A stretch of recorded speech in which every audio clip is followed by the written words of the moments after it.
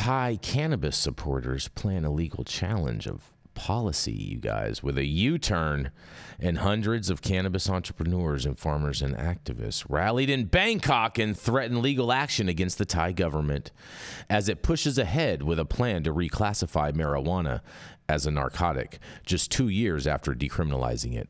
At Tuesday's rally in front of the United Nations regional headquarters in the Thai capital, nearly 2,000 signatures were collected in support of a legal petition to stall the government's move. Cannabis advocates held posters with messages like "Stop villainizing cannabis." The petition would be filed with an administrative court against Prime Minister Srettha Thavisin, said Jerawat Tiafrom, a cannabis business owner who collected the signatures. The forms required petitioners to specify any financial loss they would suffer if the government goes ahead with the U-turn. If the government backed down, we wouldn't need to file this petition, but we want to have this as an ammunition, Jerawat said. A complete recriminalization ordered by Srettha earlier this month has thrown the local cannabis industry into fresh uncertainties.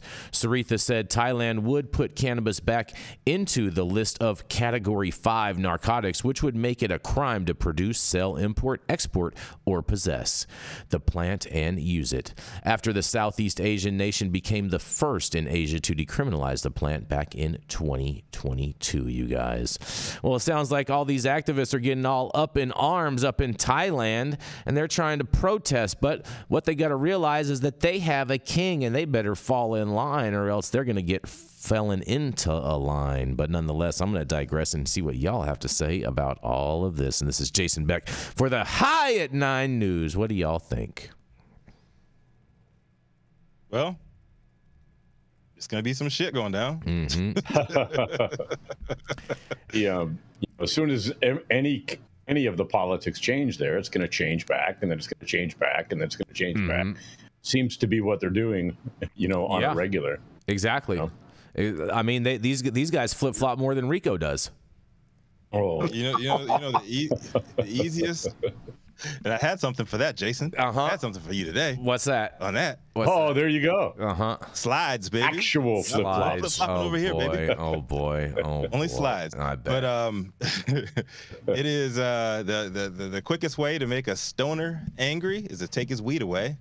And you're about to see a bunch of angry stoners on the streets clashing with police. That's my prediction in Thailand. It's not gonna be pretty. Exactly. It's not going to be pretty. Thailand is going to, but they're allowing for the medical. And so it's just, along with the Buddhist monks. Along with the Buddhist monks. Yes, that's right. That is right. Man, they're Thailand, one of the most decadent places on earth, but no weed. No weed. Well, it's not that there's no weed. There's lots of weed. They're allowing There's medical. lots of weed in Thailand. When we honeymooned in Southeast Asia almost 20 years ago at a 6-star resort, I didn't even know it went to 6 stars. I looked behind all the little thatched bungalows in paradise, and I saw hydroponic systems not very cleverly camouflaged in the jungle, and I was like, oh, what's that for? There's weed all over Thailand. It's just a question of whether we want to disconnect the enforcement mechanism so that these poor people can enjoy it without having to worry about it. I mean, when we talk about the side effects of cannabis and they talk about paranoia, I think if it was legal, you might get a very different side effect profile from people. And this flip-flopping is terrible. It's like once first of all, the genie was never in the bottle, and then you legalize it, and then you want a pendulum swing back. Terrible for investment, terrible for entrepreneurs, terrible on the world stage. Make a decision and stick with it. Make modest modifications to policy. But to your point, Jason, it is not a democracy over there. That's for sure. No, it's not. It's not a democracy, and a lot of people want to think that it is. But no, it's a dictatorship, and whoever is making the rules is going to make the rules, and people just need to fall in line, or they're going to get put in line. And maybe it's going to be a firing squad line. You get down or lay down, and you lay down and stay down. Or move to the weed. You know what I'm saying? Yeah. Yeah. Yep.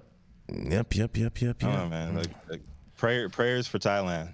Prayers for Thailand, man. Well, I mean, they're going to be medical, though. They're still going to be medical. But if only they had a social equity program, that would fix everything. Maybe they should call Minnesota. how would they? How would they qualify everybody for that? We should call it fast.